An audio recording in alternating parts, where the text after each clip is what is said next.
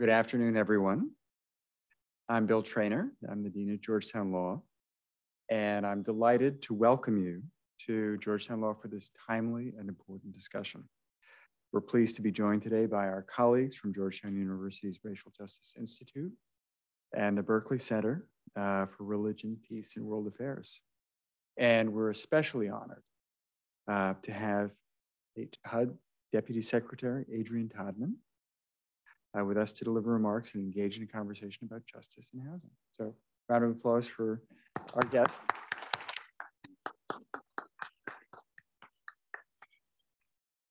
The Biden administration has pledged to pursue a comprehensive plan to end homelessness, and the administration has made affordable housing a top priority.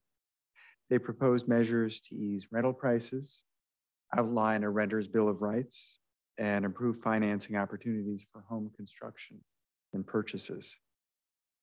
Underlying these policies is the commitment to a fundamental principle that housing is a human right, an essential element for a life of security and dignity. As lawyers, we have a special responsibility to use our skills to enforce rights and to work towards a more just society. And we feel that particularly powerfully at Georgetown Law, where our motto is law is but the means, justice is the end.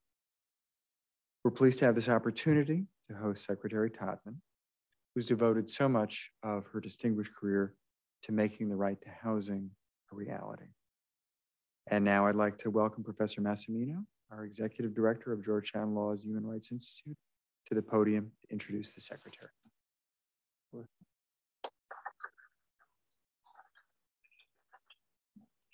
Great. Thank you so much, Bill, and welcome everybody. We are glad to have you with us today for this important discussion about housing and human rights. People often think about human rights as something to do with the struggle for freedom and dignity in other countries.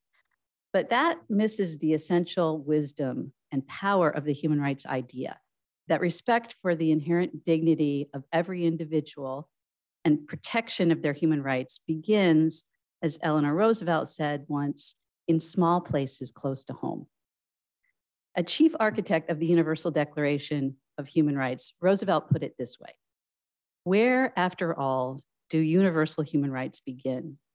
In small places close to home, so close and so small that they cannot be seen on any maps of the world, yet they are the world to the individual person. The neighborhood they live in, the school they attend, the factory or farm or office where they work. These are the places, she said, where every man, woman, and child seeks justice, equal opportunity, equal dignity without discrimination. Unless these rights have meaning there, she said, they have little meaning anywhere.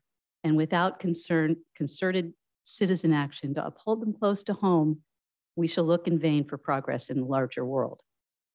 So, we are incredibly fortunate today to have someone with us who has spent her entire career working for justice and dignity close to home. Adrianne Todman has dedicated her career to improving people's lives, strengthening neighborhoods through housing and strong community development.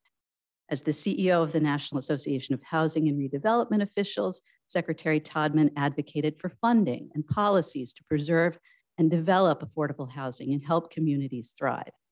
As the executive director of the District of Columbia Housing Authority, she pioneered an award-winning model to house veterans experiencing homelessness, increased home ownership opportunities by 50% for low and moderate income families, increased the number of affordable housing units available in neighborhoods experiencing rapid growth, and commissioned the first citywide needs assessment of public housing residents.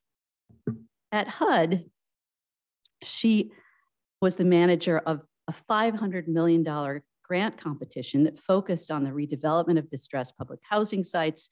And then as a policy aide at HUD in both the Office of Public and Indian Housing and the Office of the Secretary, where she worked with staff across HUD's programs on policy solutions and streamlining program implementation. She began her career in public service on the Hill, just over here in the office of then Congressman Ron DeLugo, a long-serving delegate representing the U.S. Virgin Islands, where Secretary Todman was born and raised. Today, she works alongside Secretary Marcia Fudge to ensure that HUD has the staff and the tools that it needs to administer and provide oversight over programs critical to supporting people and communities across the country. We're very excited to have a true champion of housing rights with us today. Please join me in welcoming the 12th Deputy Secretary of the U.S. Department of Housing and Urban Development, the Honorable Adrianne Todman.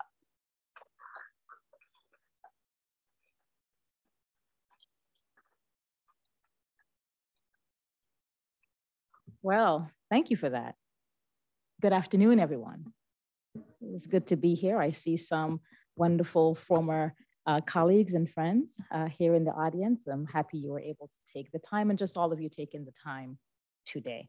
I'd like to thank the Berkley Center and Michael and Elisa for the work that you have done to, in general, but also to partner with HUD, so we're able to address this very august group of students and others this afternoon. You know, you mentioned the fact that I'm from St. Thomas, and so I'll kind of start there. My first trip to Washington, D.C. was when I was a junior in high school, and I attended the St. Peter and Paul High School in St. Thomas. And this was one of those aha moments in my career, because I recognized when I was here for a week-long sort of civics experience, where we went to all the branches of government, Supreme Court, we did the executive branch, went to Congress. I realized then the power of one person or a few people to really impact the lives of hundreds and thousands and millions of people across the world and across the globe. Just experiencing sort of the energy and what people had an opportunity to do here. So I beelined back here to Washington after I graduated from college. And, you know, one of the reasons I was able to leave St. Thomas and go to a small women's liberal arts school in Northampton, Massachusetts, was because I came from a home where I felt safe and loved. And it was infused with enough confidence to know that I could go anywhere in this country and perhaps the globe and lead a thriving life.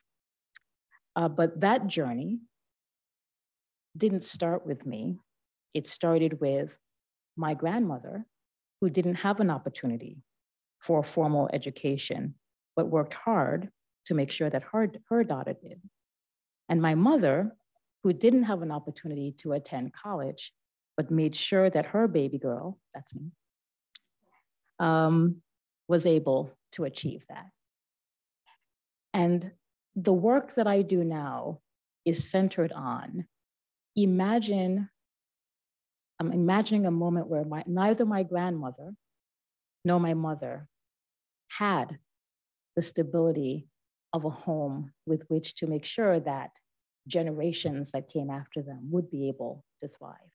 And that centers so much of how I think about the work we do in our built environment. It's not just about the four walls and the roof and the plumbing. And it's not just about making sure the community amenities are good. It's about all the people that need to have rich, community-focused communities, but also homes that they're able to thrive. You know, one of the reasons I'm so pleased to serve in the Biden administration is that I'm not the only person that believes this. Any one of my colleagues from Treasury, from HHS, from Education, from Agriculture could be standing right here now and express the same sentiment as relates to their body of work. But I'm here to talk about HUD, and I'm happy to do so.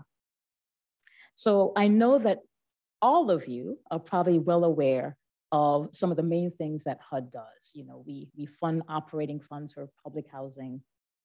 We make sure that the Section 8 program is available to serve individuals with rent assistance so that they're able to pay their rent on the private rental market. And through those programs, we help about 5 million people across the country. But what you probably don't know is some of the other things that HUD does in the space of housing justice. We fund the removal of lead and other hazards in private homes and public homes, but I want to emphasize private homes across the country. It's a piece of work that the Secretary is particularly that she focuses on. We support first-time homeowners in several ways. Maybe some of you all one day when you're able to purchase a home. We have housing counselors across the country that literally teach people how to be a homeowner and how to access the different tools that are available. We help with down payment assistance, which I know tends to be a barrier for first-time homeowners. We provide a very powerful tool through our Federal Housing Administration through mortgage insurance. And let me linger there for a little bit. Just last year, 84% of the mortgages that HUD insured were first-time homeowners. And when you look at the entire market of entities that do mortgage insurance, we by far exceed the ability to make sure that Black and brown people are able to purchase a home. And what does that mean? That means that they're the first, perhaps in their family, to be able to grow generational wealth and to be able to pass that on to their children. We support the construction of new healthcare facilities. I bet you didn't know that. We help insure those mortgages. And in places across the country, rural areas particularly, where but for the support that we provide, there might not be healthcare facilities available. We fund and partner with states and localities after a disaster to make sure that communities are built back in a resilient and equitable way. Just last year, we provided over $5 billion to 16 states and 10 cities across the country. And these are sadly places that we've seen on TV, the wildfires in California, tornadoes in Kentucky, hurricanes in Louisiana, and points north. HUD does this work, and we center it very clearly around making sure that those individuals who tend to be Black and brown, who are Black and brown, who are most impacted after a disaster, thinking about people who rent, people who are low income, who don't have the resiliency or the resources to be able to just bounce back. We make sure that these disaster recovery funds are used to make sure that those communities and those individuals are either able to come home, but also if they are there, they can build back their homes in a resilient way too, unfortunately, try to withstand what inevitably may be the next storm. We build housing. I know that seems like something that we should do given that housing's in our name, but we build housing. And one of the reasons that we have an affordability crisis here in this country is that we have not been building housing at the pace that we need for, dare say, the last 15 years or so. And so back last May, the administration created a housing supply action plan. And I emphasize the word action because we said, is this a task force, another Washington, D.C. task force? Is this a plan for the future? And we decided, no, this is an action plan. We are going to do things. We are going to push money out the door and try to make sure we're braiding all of our programs together to ensure that we are increasing the supply of not just housing, but affordable housing. So HUD works with our colleagues, again, at Agriculture and Veterans Administration and Treasury to make sure that our programs are harmonizing and we are building housing that people need.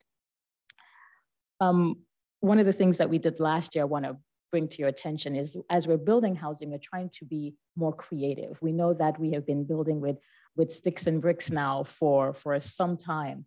And I don't know if any of you had an opportunity to come to our innovative housing showcase on the mall. And if you didn't, you missed a lot. And this is the next generation, the next gen of how we need to build things. I'm talking about modular housing. I'm talking about accessory dwelling units or ADUs, 3D printed homes. I've been inside a 3D printed home. It's cool.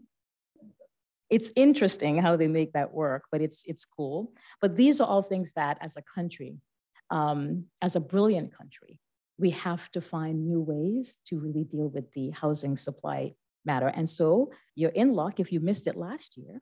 We have another showcase this coming June, that I really encourage all of you to go to the National Mall and really learn with us as we're trying to make sure that folks understand that manufactured housing today is not necessarily the manufactured housing of our grandparents. It's amazing what's being built and what's available. We released our first ever climate action plan, and I certainly don't have to share with this group the importance of taking on the challenge that climate change has presented. You know, HUD has a number of initiatives to make sure that our programs are collectively across the country reducing our carbon footprint. We're working very closely, and you will hear this a lot about how much we're working with our other agencies. It is a real thing. We partner so often because we want to make sure we're bringing the full force of the federal government to these issues, but we're working very closely with our partners at EPA, our partners at Energy, our partners at Treasury. They got billions of dollars in the Inflation Reduction Act. I encourage you all to really avail yourselves of some of the information there, particularly the Treasury Department, which is going to be providing tax rebates and tax credits for little things to make sure that each one of us are participating in the climate change movement. But we work with all of these agencies to ensure that those funds are not just going to the folks who are able to access them because they have the information, that they're able to go to folks who, you know, are working hard, maybe 2 or 3 jobs, maybe inside of the gig economy, and don't have access to information to understand, oh, I can have solar panels placed on my home and reduce my utility costs. Oh, I am able to provide to purchase, you know, things will improve, you know, the use of energy inside of my homes and other parts of the appliances. And it's through those very discrete, real-time abilities to say to the American people, here is what we can do to help, is where I believe this administration is excelling. Of course, we enforce the Fair Housing Law. You know, there was a little bit of a kerfuffle during the last administration as it relates to the Fair Housing Law. I think what they did, in my own words, was they took the fair out of housing and forgot what the point of the Fair Housing Law is. One of the things that we've done, and the Secretary's done, and the President's done, is to reintroduce the point of that law, which is that we have an obligation to make sure that discriminatory practices are eliminated in this country. We have an obligation to make sure that bad actors are brought to justice. One of the things that we're doing inside of that space, and this is going to sound very bureaucrat-y, but we are affirmatively furthering fair housing. And that is a portion of the Fair Housing Law that has never actually been actualized. We've never really stood it up. And so what is that? So the Fair Housing Law is typically looked at as someone has discriminated against me and I'm going to file a complaint and hold that person responsible. But there's a whole other portion of the law that's much more aspirational. That's much more, what can we do to prevent segregation? What can we do to make sure that if you are disabled, you are able to find someplace to live? What can we do to make sure that our seniors are aging gracefully? What that piece of the law does is make sure that the entire protected classes have access to opportunities that's been taken away from them for so very long. And we're very proud of that work. In fact, we have a notice that will be published on Friday in the Federal Register. We encourage all of you who care about these issues to just let us know what your thoughts are about ways that we can really do better as a country. One other piece that we've done inside of the space of housing justice to really bring those words to life is around the space of appraisal bias.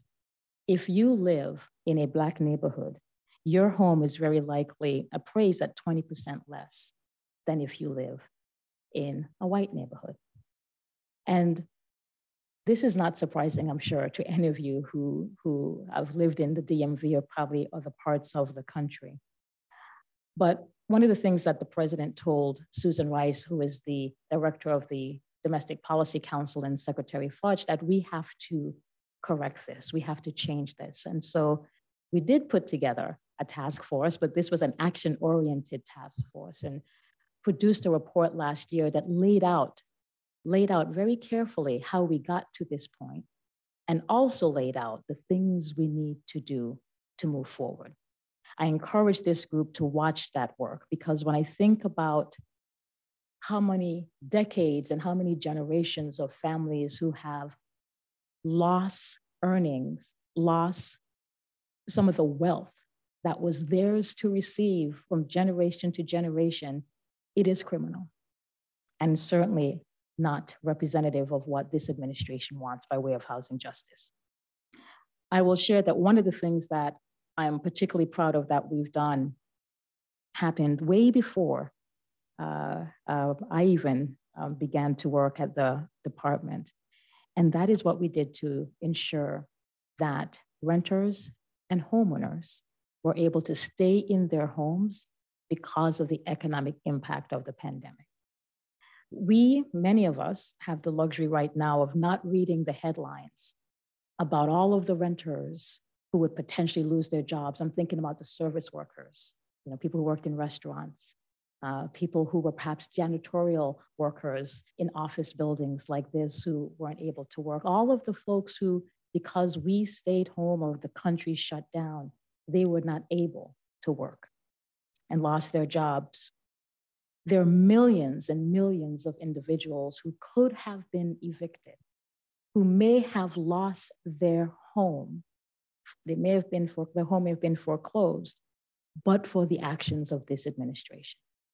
And people will say, well, we don't hear about it in the news. You know why? Because it didn't happen. The Department of Treasury was able to use $46 billion and send out $8 million of rental payments to pay the back rent for Americans. They were also able, and at HUD, we were able to say to homeowners who are facing economic harm, like, you know what, we can pause. We'll put your debt into forbearance right now while you kind of stabilize yourself. But then we went one step extra. We said, we will be able to restructure your mortgage debt so it can keep up with wherever you are right now. And we saved 1 million homeowners from losing their homes with those actions. I'm very proud of that work. And I think that it is an extraordinary example of making sure that, notwithstanding the fact that this pandemic was something we couldn't control as a public health matter, that we were able as a federal government to really impact people who were hurting the most. And I think that's something we should all be proud of, because it's your taxpayer dollars that put that in place. Homelessness is something where we can look around us, particularly here in Washington, D.C., and just up a block or two. And we see many of our homeless neighbors who are some in harm's way, some who are just looking for a little bit of help so they can navigate to their next apartment. This administration has made a decision that we are going to end homelessness as best we can with all the resources that we have available to us. We just produced a interagency homeless action plan not too long ago with our colleagues, again, that federal government partnership. And, what we've done is look very creatively with the resources we have available. Just last week, the Secretary was in Chicago and distributed what's called unsheltered funds. And what is that? We fund a lot of work in the homelessness space, including access to vouchers. But we've never had an opportunity until now to really center our work on just the unsheltered. Many of the people that we all see, particularly here in DC, who are in tents and sitting and standing throughout the city. And so just last week, we provided $300 million, a small number, $300 million to large cities, but also we focused in on our rural neighborhoods as well. I think there was an article not too long ago about this, but the rural homeless tend to be hidden. And we wanted to make sure that we were seeing them, that everybody was seeing our homeless neighbors there. And so that work continues. That 300 million is a small amount of the other billions of dollars that we provide to cities and states through vouchers, but also just our homeless assistance funds to make sure that we are capturing families and helping to lift them up and to rehouse them. You know, like I said at the beginning, because I know we want to get to a little bit more participatory part of the day here. You know, the work that we do at HUD is we're expanding access to opportunities, especially for people in communities that have historically lacked access to them. And without justice in housing, we cannot truly carry out our mission to ensure everyone in this country can live with what I call just the basic hope that you are able to help the next generation behind you. Dare I say, just like my grandmother wished for my mother, and my grandmother wished for me, and that I wished for my children, and really every other child that I've ever met in a low income family, but really any child anywhere, because nothing is given. And that each child should have a safe, loving home where they are able to also garner the confidence so that they can go out and continue this work that we are all in the space of work, making this a better country, a better global community. We're all able to infuse young people with that confidence so they can keep that work going. I see that as a personal charge. I assume that since you're in this room, you do as well. And as we all get together, I am sure that house by house, community by community, state by state, country by country, we will be that change. We are that change. Thank you again for inviting me here to speak with you, and I look forward to our conversation and the questions you will have. Thank you. Okay, well, thank you so much, Secretary Todman, for such a, it's inspiring to hear the uplifting way you talk about your work when, the challenges are really huge and complicated and people lose hope. But as you said, finding a way to give people hope, both the people who are stuck in difficult housing situations, but also those of us who want to work for a better day. It's just so refreshing to hear someone so positive. Always make your bad day a good day. No, really, just disassemble your day. Even when I have bad days, I sit back and I say, why did that feel bad? What's going on? But make even your bad days a positive day, because you will learn from it. Good message for law students. Remember that when exam time comes around. So I have some questions, but I want you all to be thinking of questions too. We will we'll have about till about 3:15.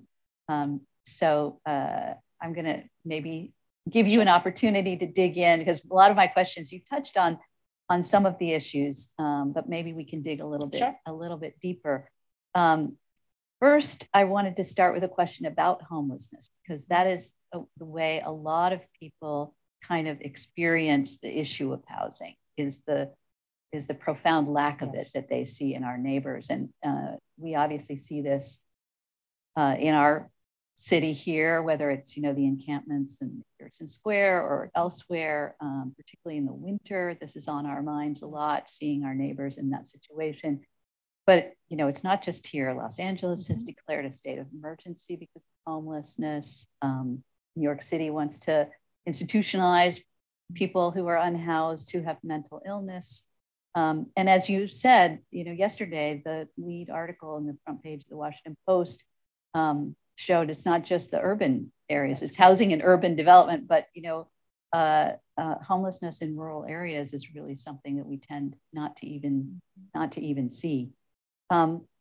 So I wonder if you could talk a little bit more about kind of the scope of the challenge today, and maybe also how the face of homelessness is different from what people might imagine, because I think maybe that's related to how we can build a more compassionate response to the challenge of homelessness. And, so maybe you could talk a little bit about that, the scope of the challenge. And thank you for that. It is unfortunate that, on any given night, there's about 500,000 of our neighbors who are homeless, and a country as prosperous as ours, you know, we can certainly do better. And we're trying to. The Secretary just over a year ago kicked off a House America initiative. And what that initiative was to really create a community of practice amongst the state leadership, local leadership, to make sure that as they were using HUD funds, Treasury funds, again, that partnership across the federal agencies, that really folks were challenging and learning from each other about best practices. You know, I've traveled this country. I'm down to 3 states that I haven't been to over the course of the last 10 years. And a fun fact will be which states those are. And really, whenever I go anywhere, folks will say, who's doing it better? You know, what can we learn? You know, there's so many well-meaning leaders who want to make a difference and are challenged about how to do that, because it seems like such a dire and, you know, glass half empty proposition when you look around and you look at what will it take to really end homelessness. So the House America initiative wasn't new money, but it was meant to create some clarity of vision across leadership across the country. And we saw a lot of good work being done. I took a trip out to Seattle. Anybody here from the Seattle area? No, I took a trip out to Seattle because they were doing an extraordinary job of, well, they didn't begin doing an extraordinary job. They had a very slow, what we call lease up rate. And this is, you give someone a voucher and they get leased up in their home and their house. And they were some of the lowest in the country. But then they got their act together and it just flipped. I'm not going to say overnight, but it flipped and they were able to get some of the best lease-up rates in the country. So I went out there to explore like what happened. And it wasn't necessarily, I mean, we do need more resources. I don't want this example to sort of overlook that. But what they did was they took a more regional approach to how they were coordinating their work. So the city leadership and the county leadership in and around the Seattle area got together, created a new entity so that they were all aligned and they weren't pointing fingers at each other. They weren't saying it's all those city folk moving out here, and the county folks were like, you know, really, no one was thinking the county folks weren't carrying their weight, but they all got aligned. And I think that was an extraordinary example of when the intentionality that leadership brings to that end. I will say that one of the things that is critical is you do need resources. Right? And we have deployed our housing choice vouchers, sort of Section 8 program, to really make a dent in making sure homeless neighbors are able to pay their rent. The administration for each of the last 2 budgets have requested enormous upticks in the voucher program. We haven't always gotten what we wanted, of course. This is a tangle with our friends up in Congress. But we're continuing to message that this is a resource, to help and to solve this issue. We're also aware that some of our homeless neighbors need additional assistance as well. And so working with our partners, again, this federal partnership with HHS, we're making sure that homeless neighbors, while we are helping solve some of their homeless crisis issues, that there are other parts of the federal family that's helping with some of the service issues as well. One good example of that is the work we're doing with the VA on veterans homelessness. Veterans homelessness was reduced by over 50% over the past 10 years, over 50% over the past 10 years, because HUD and the Veterans Administration locked arms and were able to get the resources, be intentional, look at the math, look at the data, course correct, and able to significantly reduce homelessness amongst veterans. And we're going to be continuing that work. So, you know, it comes in, I wish I could say that this work, we could blink overnight and homelessness will be gone. But it's work that happens day by day and week by week and really person by person. Yeah, yeah. Well, you know, so it seems like so many of the human rights challenges that we face here at home and around the world are so deeply interconnected. Yes. You know, that's one of the reasons sometimes that it feels so overwhelming, you know, and I wanted to ask you about like the intersection between climate change and racism and housing insecurity. Because I didn't really know that much about what HUD was involved in. I think about FEMA, I think about, you know, but, you know, from Katrina to Harvey to so many beyond, you know, we know, as you mentioned, that people of color are disproportionately affected by the effects of these storms, and that there have been, you know, severe inequities in the distribution delivery of disaster relief. And you know, you hail from a place that's no stranger to these kinds of extreme weather events, and they're getting more and more extreme all the time. You know, how do you see that connection? Yeah. And what do you see as HUD's role in like the climate mitigation efforts and ways to make these disproportionately impacted communities more resilient in the face of impending, you know, climate disaster? You know, I will say, and I know my team knows this, that this work, our disaster recovery work, isn't just professional for me, it's personal. And you made the point earlier, you know, as an island girl, I have seen my family now to 3 hurricanes. Maria, Irma, and I'm blanking, Middle Ages, something else. I'm blanking on the first one that happened in the 80s, had their roof taken off their home. I remember calling my mom just after a hurricane, and she was talking to me, just saying, oh my gosh, and she had this terror, and I bring this up because of the terror, but this terror in her voice about what would happen next, and then our phones died. It was traumatizing for me up here, much less what was happening directly with my family. And so you multiply that by not just thousands of people, but millions of people, because it's not just hurricanes, you know, it's the tornadoes, it's the wildfires. And this is traumatizing in general to anyone who has lost their home. If you're a multi-millionaire in the hills of LA, where there's a wildfire. But usually those folks can bounce back quickly, right? There's insurance, there's other income. Where we have centered our work is where that isn't happening, and where, because of climate change, we know that these disasters will continue to come and again, sometimes not just with frequency, but just with strength, and just odd times of the year. And so we look at this work and we say, we need to make sure that the Black people, the brown people, people of color who are impacted by these storms, who may have had to travel away, are able to not just come back, but have an opportunity to stay and be more resilient in the place that they will live. And so we're forcing governors and we're forcing mayors to look at the funds that HUD is providing to them. And this is not a little bit of money. This is millions and millions, and some situations, billions, to make sure that as they're looking at what building back looks like, that they are looking at those neighborhoods and those communities that need to be able to bounce back with the assistance that HUD is providing to them. So this is ongoing work, unfortunately, because disasters continue to come.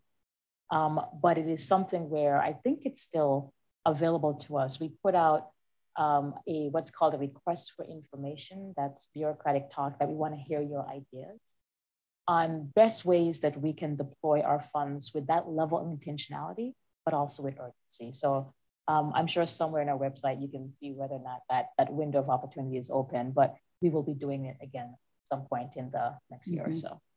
You know, related to that, I've been thinking about, you know, it's, I think 55 years ago was the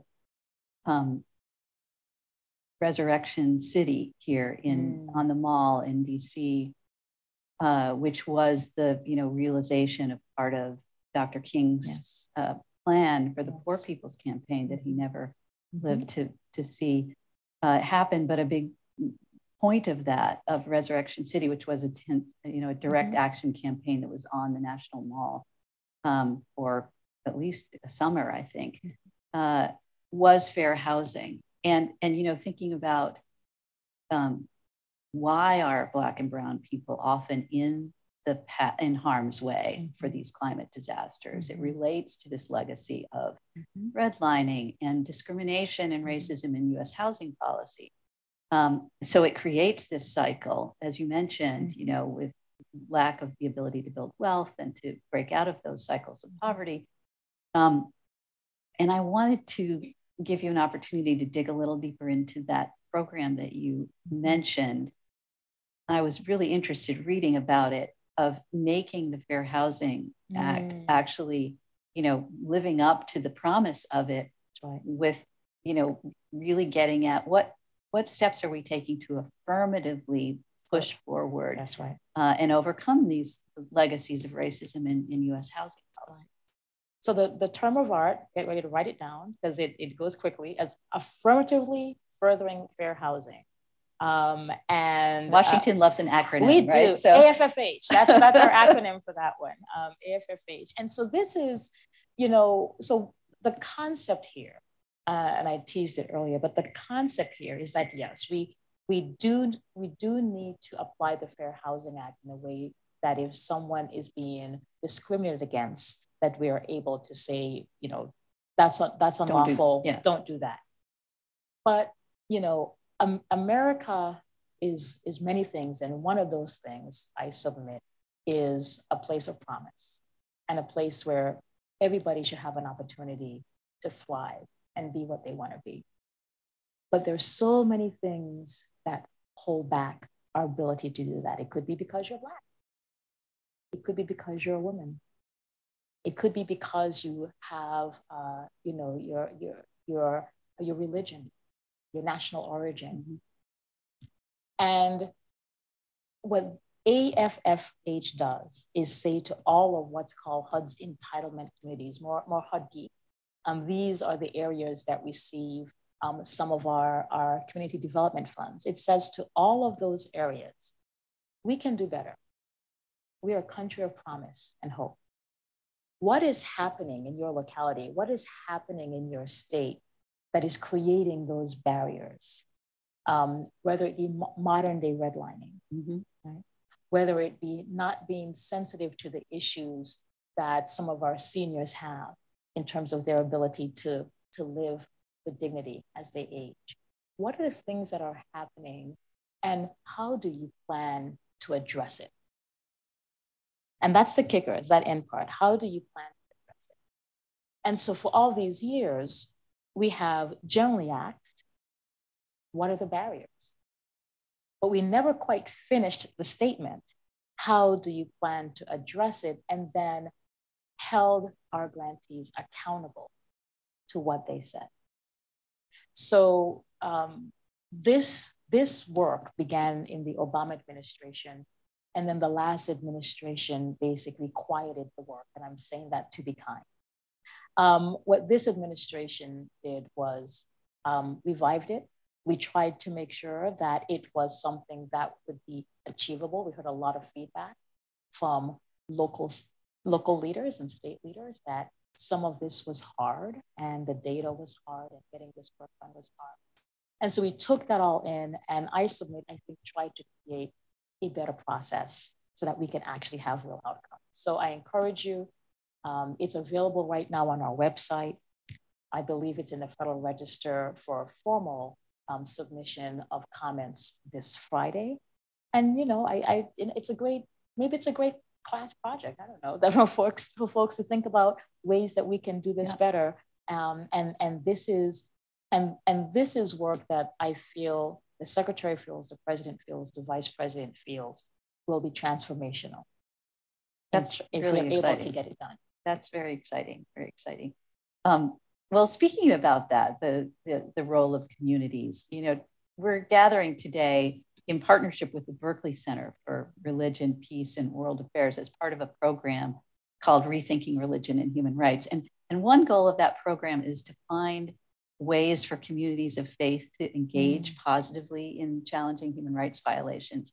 And I just wondered, do you have any thoughts about the role for religious leaders and communities of faith in partnering with HUD and tackling these challenges? I absolutely do. And I have three quick examples. One, you know, HUD actually has an office of faith-based leadership.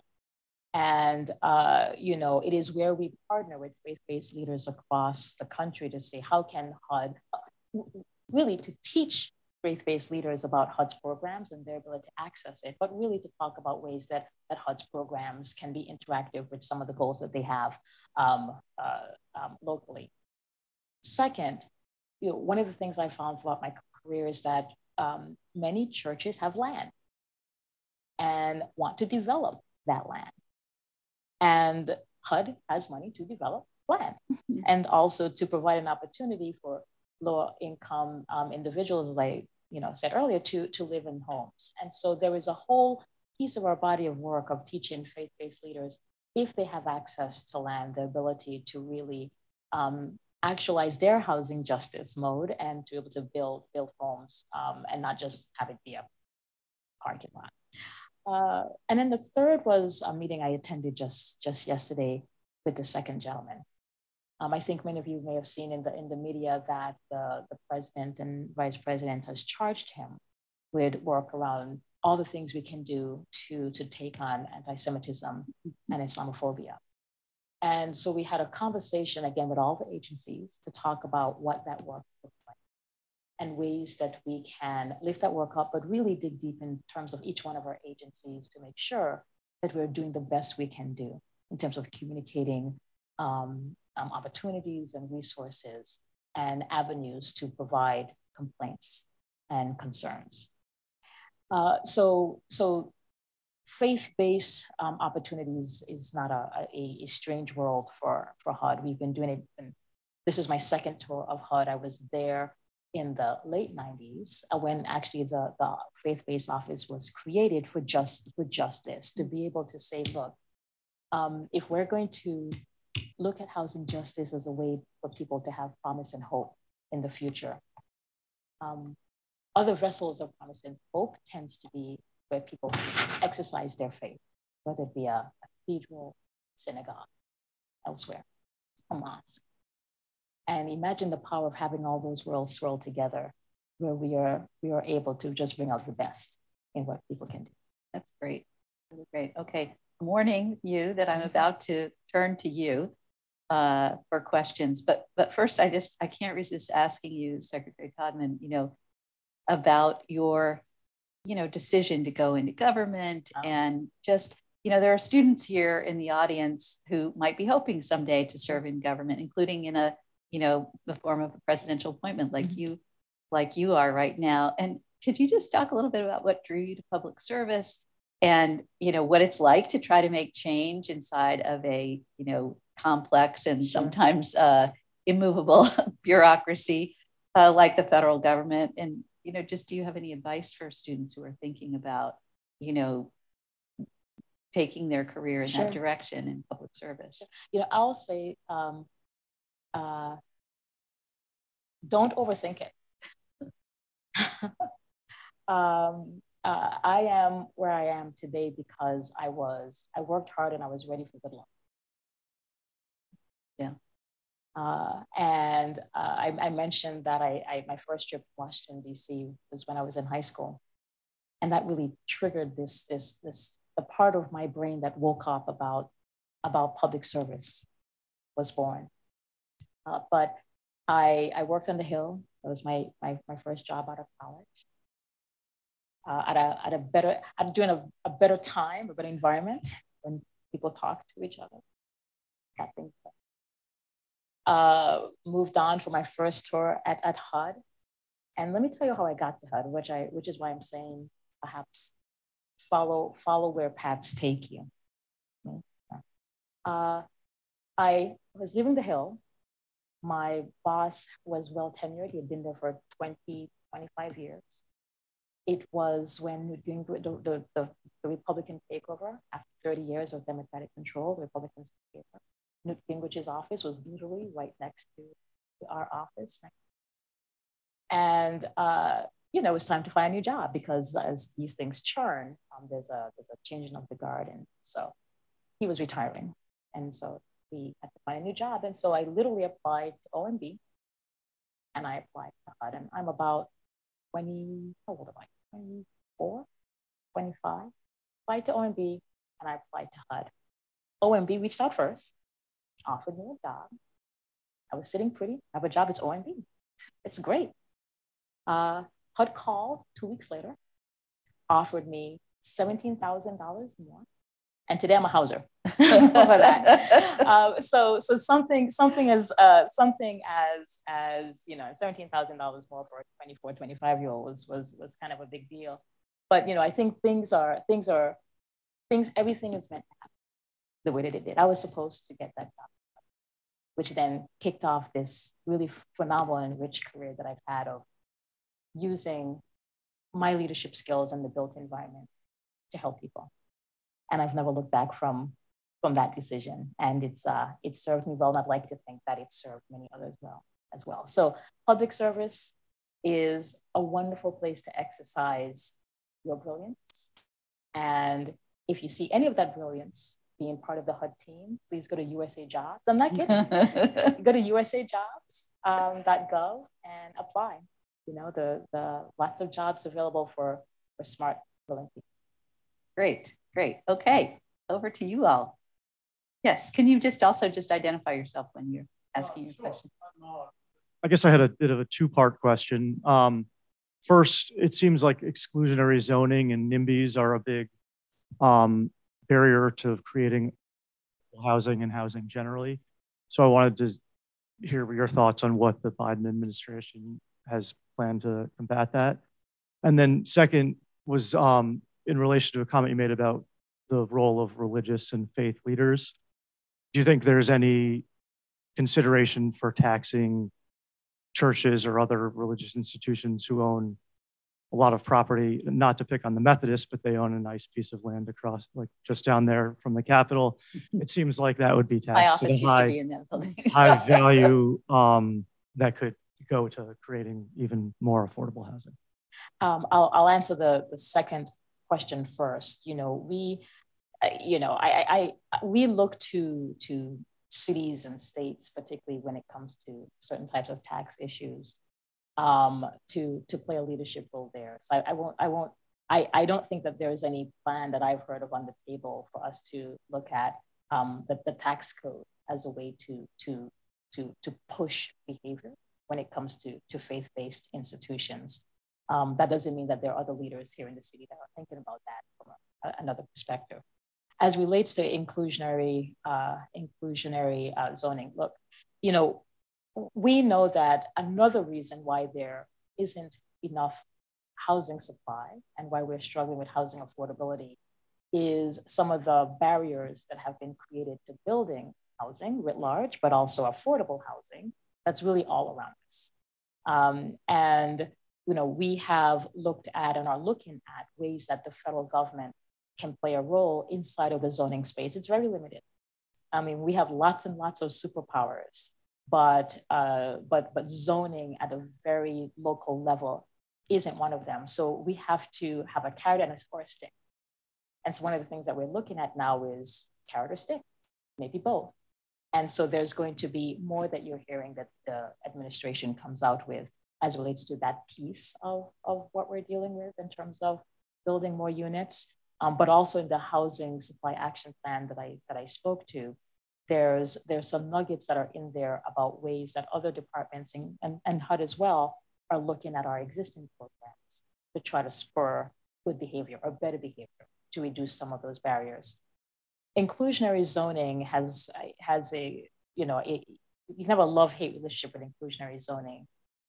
Some folks will say, some developers will say that it actually, by forcing the private sector to write down some of the value of what they're building, it is not conducive to you know, sort of getting the private sector to do the things that you want it to do because you're reducing their value. Others say, no, it's actually what we got to do. If affordable housing, if affordable housing was something easy to do and people wanted to do it, it'd be done, right? And so we know that that is not the case. And so we need to drive that. But things like inclusionary zoning, things like, you know, parking minimums, other barriers that are created are all things that we're looking at as ways of incentivizing or creating disincentives for localities to do the right thing. So I encourage you to look at our housing supply action plan and other news that will come up soon.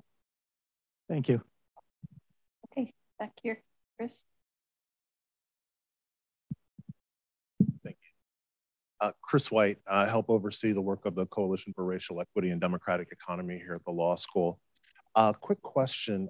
As you know, there was a recent bankruptcy by the 5th largest reverse mortgage company in the country, RMF.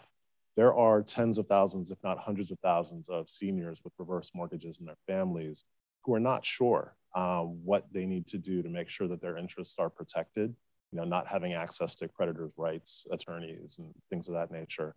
I'm hoping that you can take back to the administration the need to communicate more loudly about the role that the administration is taking in protecting the interests of seniors. And you know, even if Ginnie Mae is on top of it, there's still an awful lot of anxiety out there that's making seniors perhaps susceptible to predatory scams. Thank you for that. So some of you may know that Ginnie Mae is actually a part of HUD. And so I lived through many, you know, long nights and weekends of watching this all unfold, and it was extraordinarily stressful. And we were working with our friend Treasury and the White House to make sure that the seniors participating would be made whole. And we've been able to do that. What I'm hearing, and so Ginnie Mae does have the portfolio and is administering it. It's a new bank of work for them. I think they're doing an extraordinary job. What I'm hearing you say is that we need to be communicating more frequently and maybe with more customer-driven words in terms of what's happening. And I will certainly take that back to President McCargo. We certainly don't want seniors to feel that they're in harm's way. And I will take that back as soon as I get back. Thank you for that. Great, great. One over here and then back.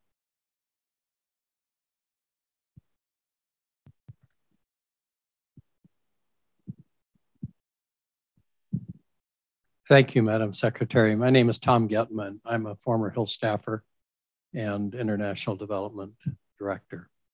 The Mitch Snyder house right there happened because people in the Methodist building came and lobbied Senator Hatfield when I was his legislative director.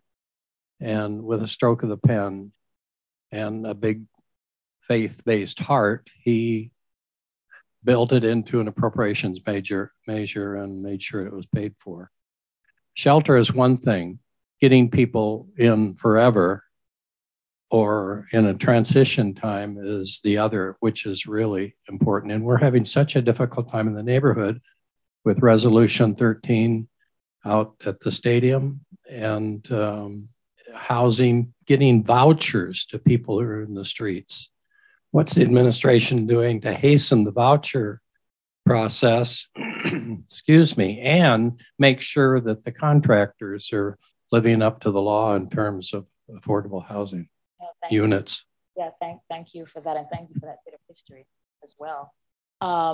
So one of the things that is pretty extraordinary is that for many years, there was no such thing as getting new vouchers available in this country. Like it didn't exist. Like the last time up until recently was my first tour at HUD where it was Andrew Cuomo and Rick Lazio, and they wrangled out some deal and we got some new vouchers. The last time we had net new vouchers until this administration.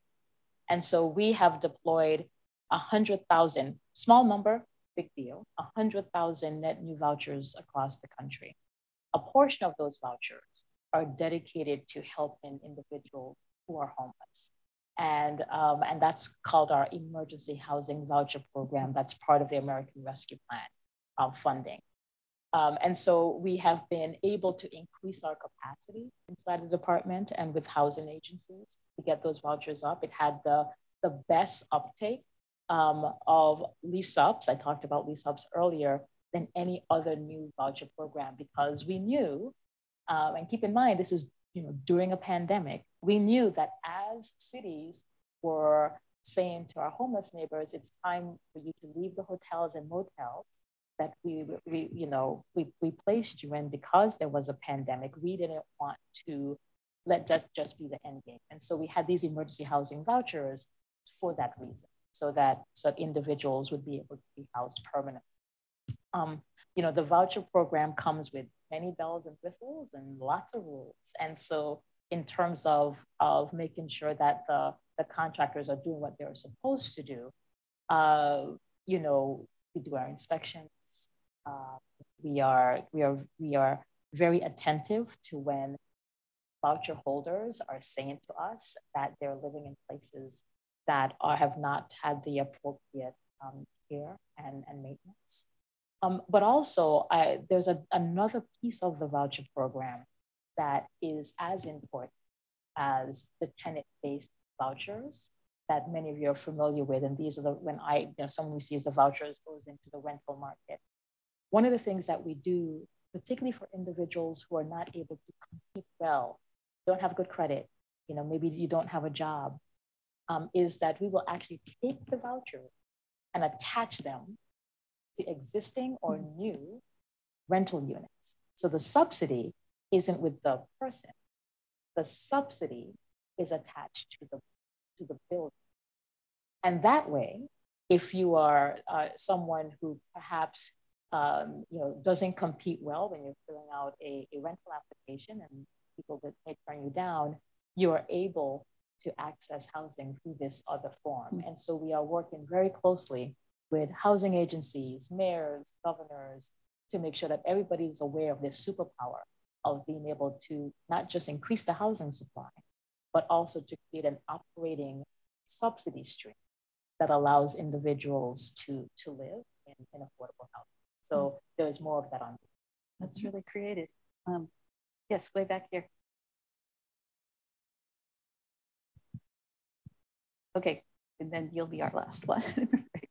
Hi, my name is Annemie Cuppen. I'm a recent graduate from a Master in Sustainable Development, and I'm a voter from Fairfax County. And I wanted to talk about the fact that there seems to be still quite a strong economic focus on quantitative economic growth in the IRA, even with increasing transdisciplinary consensus that infinite quantitative economic growth is not compatible with healthy and equitable societies and environments. So I would like to know what your opinion is on, on this focus of quantitative economic growth of the IRA, particularly given the fact that it's given its role in the inequalities that are leading us to have this discussion today in housing. There are a lot of brilliant people like yourself who are working in the administration on issues as you described. One of the things that we look to do in the administration is to make sure that as we are looking at growth, as we are looking at the work that we do and that we fund, that everything is centered around the space of equity. Everything is centered around a space of making sure that we are deploying our talents and our skills and our funds in a way that is first doing no harm. And this comes through the work of not just HUD, but also in other departments and other places inside of the administration, whether it be the National Economic Council, Domestic Policy Council, all of us driving toward the same place of being able to align our work in the same way. So I think that love to talk to you afterwards with more specificity about some of the obtuse things I've said there. We are trying to do the best we can. Okay, we have time for one last question right there. Yes, go ahead. Hi, my name is Afeni. I'm a community organizer with an organization called Life After Release, a formerly incarcerated Black women-led organization. Currently, we're working on a housing equity ballot initiative for formerly incarcerated Marylanders to continue the work of re-enfranchising them and helping them re-enter into our society. 30% of Maryland's population is Black, while 70% of Maryland's prison population is Black. So is there a program that directly supports this community within your department? And if not, are you open to plans to support equitable housing for formerly incarcerated people? I'll simply say yes for the question that you ask, and I'll back into that. You know, the secretary about not too long ago asked all of us to do a scan of the programs inside of HUD to see where HUD was creating rules that were creating barriers to successful reentry and to access to housing, whether that housing be where the returning citizen is the leaseholder or trying to come back into someone's home that may be public housing or a Section 8 funded home, and to take a scan to make sure that we're not the problem.